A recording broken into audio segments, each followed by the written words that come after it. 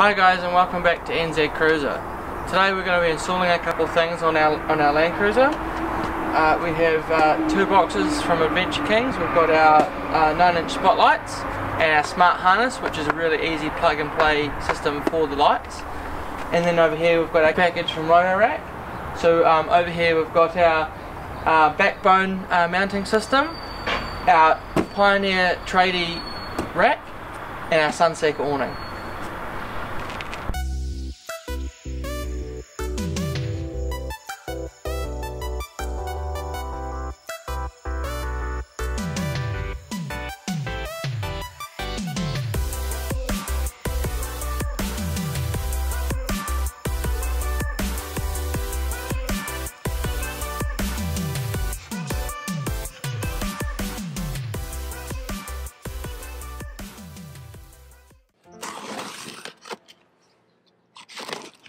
So this is our spotlights from Adventure Kings.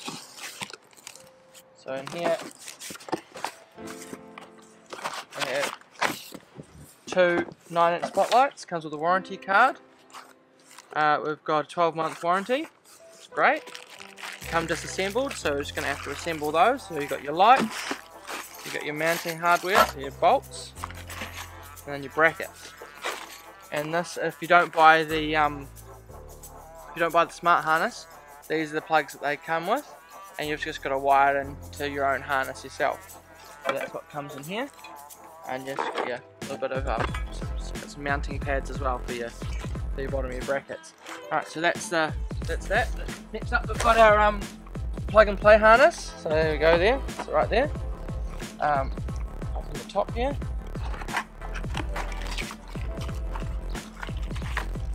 So here we've got our selection of plugs. So for different cars you've got different plugs, and I think they've provided the Toyota and the Nissan plugs. So here we've got our Toyota or your standard H4 plug.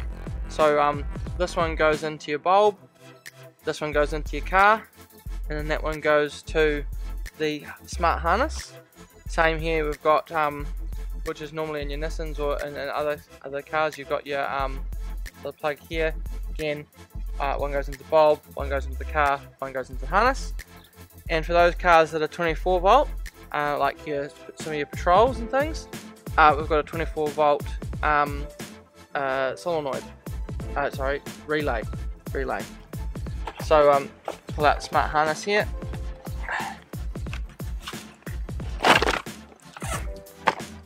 So here it is. So you got your switch, you got your plug like I showed earlier, the spotlights for your lights. That goes onto your battery, so you've got your negative and your positive, and that goes into this here. So you can then plug that in there. Fine. But you get the idea. Like that. And then inside here, inside here, it has the 12 volt relay, which is just here. So obviously this is a 12 volt car, so this is a 12 volt relay or 14 volt relay, because when the vehicle is running and charging, it goes to 14 volt, but it will work with 12 volt as well, obviously. So there's the smart harness. The rest in here just splits. There's your splitter, so that goes to from here, which is obviously the same as these ones. It goes to your two lights, so wherever you put those. Ours is going to be on the front of the vehicle, just on this ball bar here, so until we upgrade. But yeah, there we go. So that's the smart harness. Alright, now we're going to do our backbone.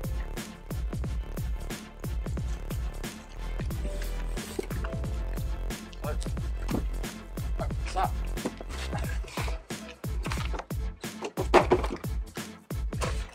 This here is our backbone mounting system for the Rhino Rack. So this is the backbone itself. Quite a nice looking piece of kit.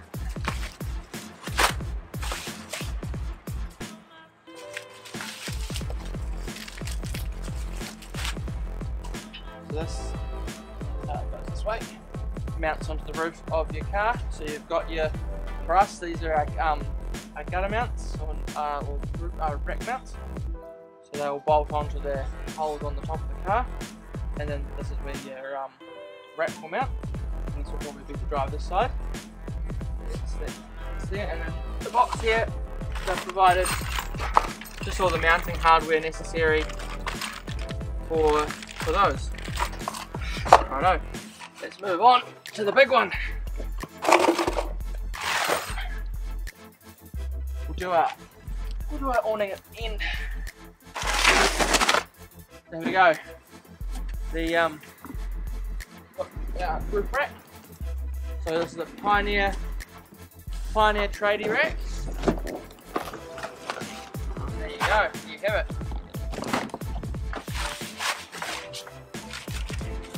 Got some mounting hardware again. Pieces. Bit of packaging. Guessing packaging might have been spread out at one point, but it's all moved around. Here we go, some mounting hardware. Probably some bits and pieces in here as well. Brackets and bolts and such. Covers. Yep. It's in there. And yeah, there's your rack. That's your Pioneer Tradie. Pretty spiffy. And thanks to Rhino Rack, great product. Last but not least, our awning.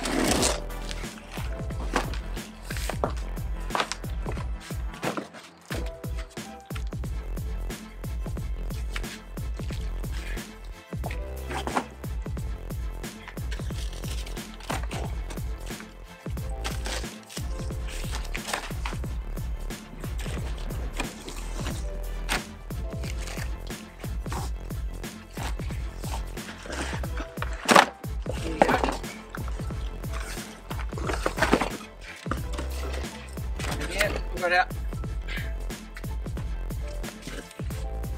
Rhino Rack sunset awning. There you go. And again, in the box, they provide you with your pegs for your awning, so you can hold it down in the wind. And just in the box here, all your mounting hardware to mount it to the rack itself. Some strings as well for your awning. Again, goes with the pegs just to hold it down. So there you go. I reckon we should probably get into installing this. Alright guys, so we're just going to assemble these. So we've got our King's lights again, like I said, our 9-inch spotlights. Comes with some hardware, which is great. We've got our Allen keys also come with it, so we can actually assemble it. And what's great about it is, in this packet here, we've got our screws and bolts for this one light here, and then we've got the same in this for this light here. And they've actually included another set of Allen keys, so if you actually lose this set like that, you know where the other set is. So yeah, we'll get into assembling it.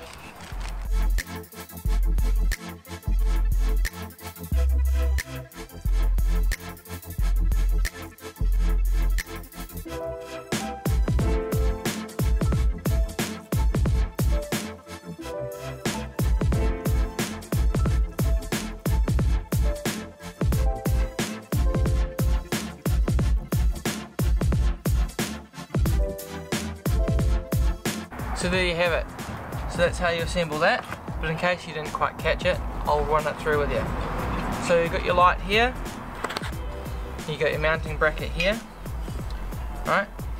What it comes with as well is just some plastic shims that go between the light and the bracket, just so you don't get any unwanted metal to metal contact rubbing between your light and your bracket. And the best way I find to assemble this is you just put your bracket shims just there as they sit, slide that on to your bracket like that, get one of your mounting bolts, shove that in there. Now don't worry, don't put the washers on just yet. You can if you want to, but I find it a bit easier not to, just so the plastic shims don't fall out. Another one on the other side. Chuck that in there just like that, just so in there loosely, so now it's not gonna fall out. And then what you do now is you get your hardware, your another mounting bolt, and you assemble it in a spring washer configuration, so that your normal washer is always on the bottom. For two reasons: you don't want the spring washer garking out the bracket, and second of all, the spring washer is actually not big enough to cover the area on the adjuster, so it will probably end up falling in and not actually working properly in the first place. But on most applications you usually just put a flat washer in between the head of the screw or bolt and the mountings and the spring washer. Yeah, if you put a spring washer between those two, just because otherwise, you know, you're going to get a bit of unwanted garking, and it's just a bit nicer. So yep, so we go to the other side now. Do the same thing. Your spring washer, your flat washer, and just put that in there.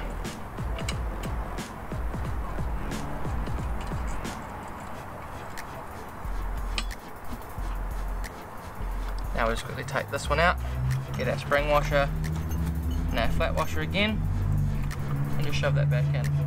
And the good thing is now we've got our adjustment, height adjustment or angle adjustment screw in there. The shim's not going to fall out when we take our big one out. And yeah, so we do the same again: spring washer, flat washer, and then into the light. And now just tighten them up.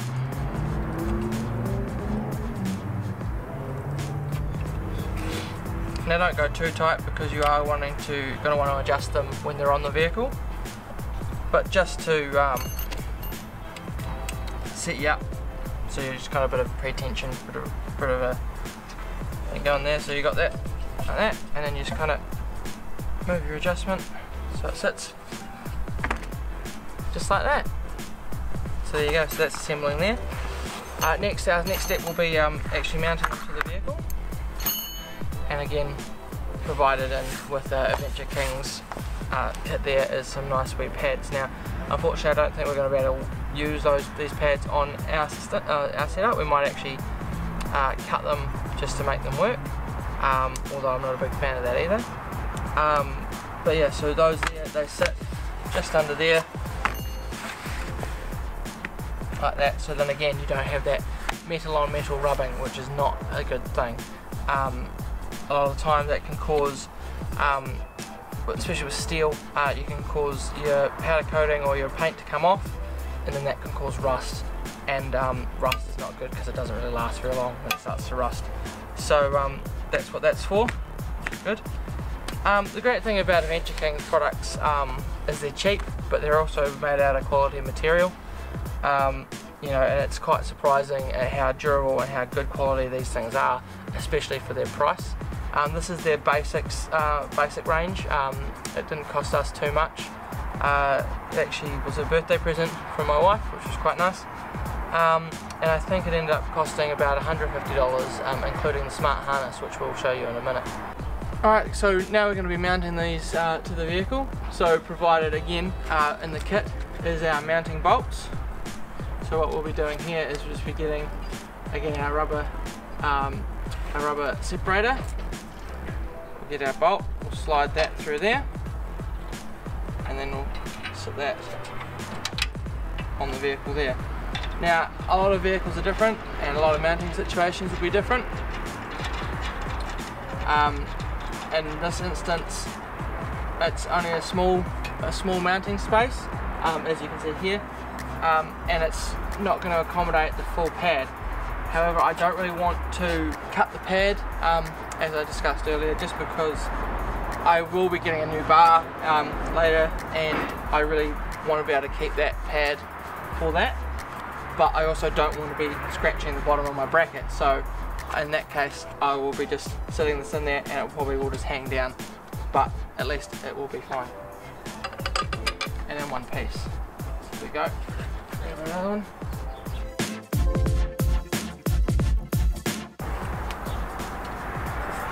Now, setting up your spotlights is completely up to you on how you want to do that. A lot of people want to have them spread out that way so they can see side to side. A lot of people want to have them set straight on so they've got they're going straight down the road. Now it just really depends on also what lenses you have on your vehicle. I mean, this one is a pencil beam, but you can get a flood cover for the light, so it can just disperse the light a bit nicer wherever you're going. So a lot of hunters will use a floodlight to see what's around them, and then use a pencil beam, usually on a handheld spotlight, to do their aiming and their shooting. But for what we want, just for cruising at the moment, we're just going to have these pencil beams on the front, and then eventually we will have a light bar or some spotlights on the roof. So yeah, we'll just do a wee peel off here. Lovely. There you go. And now we're just going to tighten them up.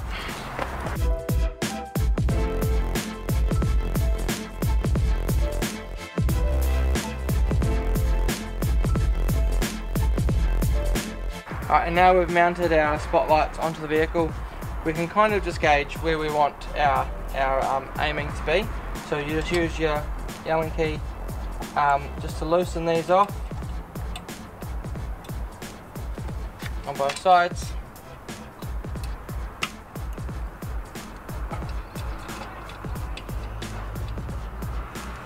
And then you can just aim where you want that to be. So I'm going to just aim that one about there. And then once you've got it to the spot you want, just tighten that up nice and tight so it won't move.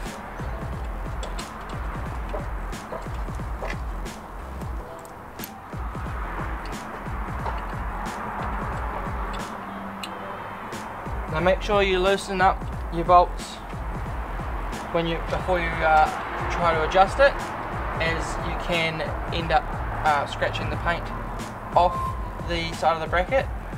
Unfortunately, I have scratched a little bit off in my mounting process, but just try your best to avoid that in yours.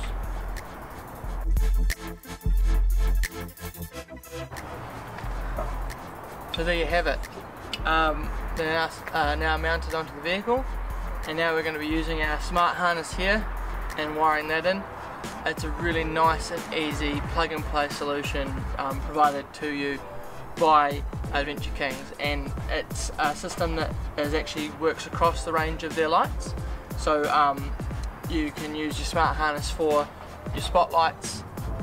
You can also use the smart harness for the light bar. It's a system that just works across the board with whatever lights you've actually bought.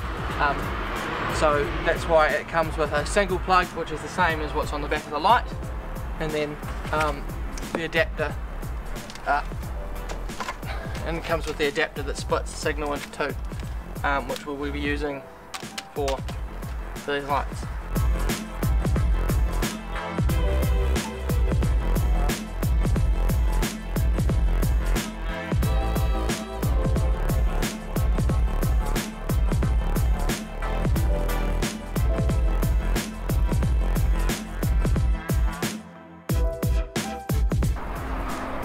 So there you have it. The lights work, all wired up. Should be good. We'll do some night testing. But yeah, that's a nice easy way of installing some spotlights, and cost effective. There will be some extra bits and pieces I want to tidy up, but I'll do that off camera. But there we go. And next up we'll be putting on our roof rack. Alright guys, time for the fun part. We're going to be installing our Rhino Rack Pioneer Tradie tray. backbone system and sunseeker awning. Now before you install this yourself, make sure you read the instructions thoroughly or go to your local recommended installer. For Christchurch in the Canterbury area, it is opposite lock, and we highly recommend going to see those guys. They will do things for a really good price and they will do a good quality job. So first of all, we're going to get started by installing our backbone. First of all, we've got these. We've got some caps up here that we're going to take off. Then we've got to put some stickers on, some waterproof stickers that will seal between the backbone itself and the car, so no water will get in. And then we'll be mounting this. So let's get to it.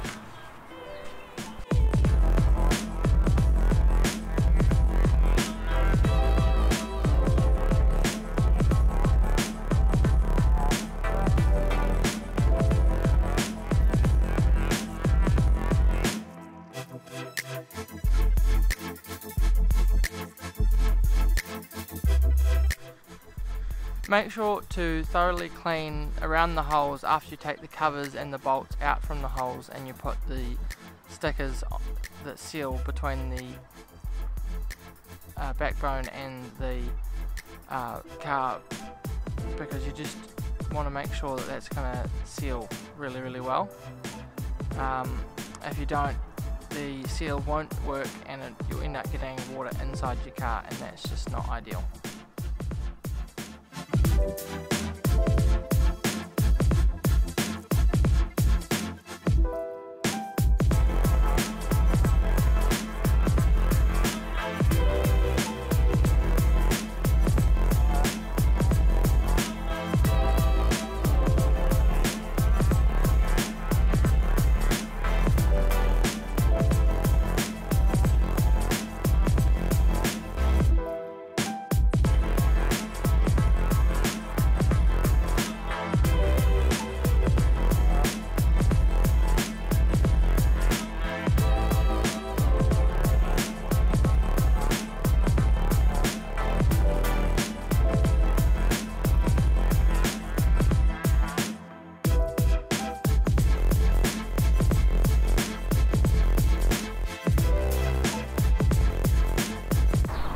Righto, so our backbone system is on now, ready for the roof rack to be mounted. Before we put our roof rack on, we need to assemble the mounting system onto our roof rack as well. So we'll get onto that and then it'll be time to put it on. Alright guys, so we've mounted in our mounting supports here. I'm just going to show you how to put it on. First of all, you slide it down into this rail, and then up into here, slide it across. Then you grab one of your bolts and nuts here, nuts and bolts, and then slide that up, shove that in, and carefully screw it in.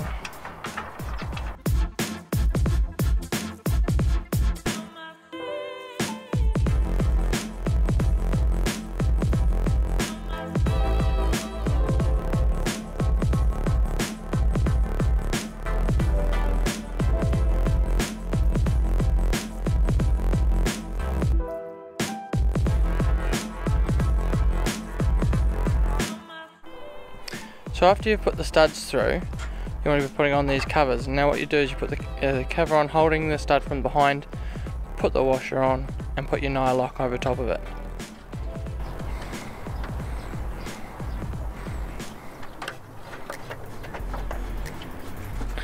Then for these other ones, they've already got a bit of a nut in the bar already. So what you do is you put the cover on, put your Allen key bolt through with your spring washer and flat washer. Just tighten them up.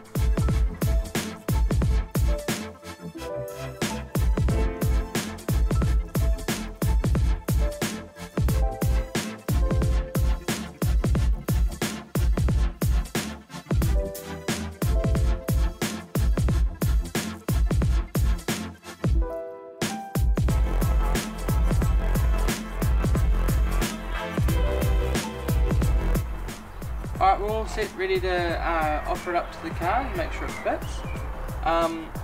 Just make sure you haven't tightened all of the bolts up because you want to be able to move things around if it's not quite right. But yeah, we should be all good to go.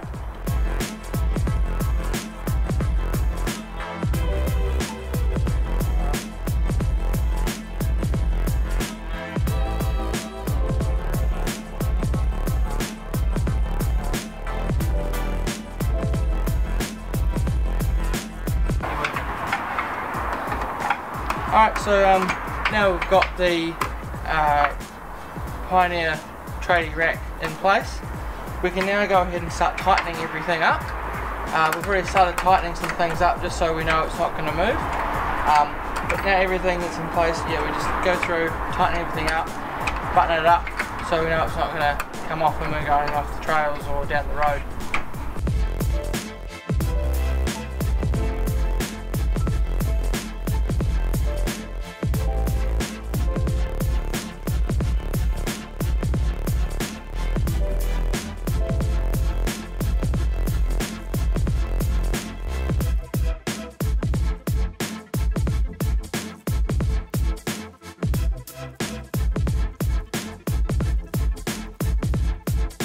Alright guys, so before we run out of sunshine, let's put on our sun seeker.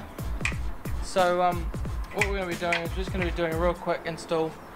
Basically we've got our brackets here. They'll be mounting to our rack, just on here, and then our awning will be mounting to that. Nice and easy.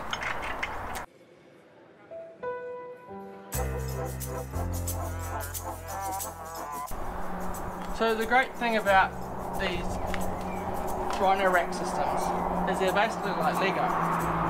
So you attach your brackets to your sunseeker awning, and in the rails there's little slots, and you can slot your bolts in. They've got square heads on them into the place that you want them to go. Then you just take your awning, place it in the spot that you want it to be, probably about there, and then move everything into place.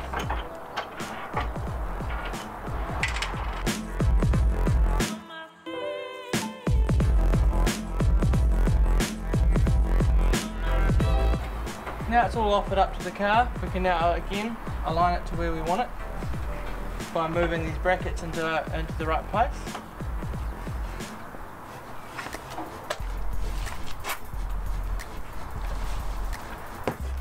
I'm happy with that there. Are you happy with that there? Excellent. And now we just tighten it up.